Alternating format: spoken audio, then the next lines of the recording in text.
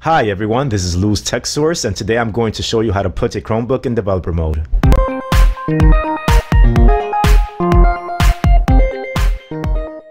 Developer mode in Chrome OS is like rooting on Android or jailbreaking in iOS. Putting a Chromebook in developer mode would sacrifice security for total control. By default, Chromebooks have a lot of security features turned on that make it one of the most secure operating systems out there. Developer mode will disable these features, but also allow you to install alternative OSs like Linux, Windows, and other versions of Chrome OS. If that is something you are interested in, or you are the type of person that likes their computers with no limits, then you will find developer mode useful. Now let me warn you, your Chromebook will be unsecure after this, so proceed at your own risk. Another warning, this will also erase all files saved on your Chromebook's local storage and set the Chromebook to factory defaults. Make sure you don't have any important files stored on your Chromebook's local storage before proceeding with this. Okay, now let's go through the simple process of putting your Chromebook into developer mode.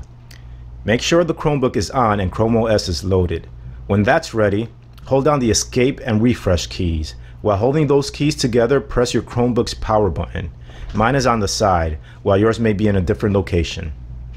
Now your Chromebook will reboot into recovery mode.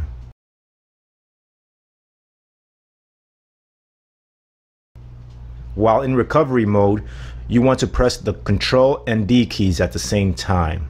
You will be asked to turn off OS verification.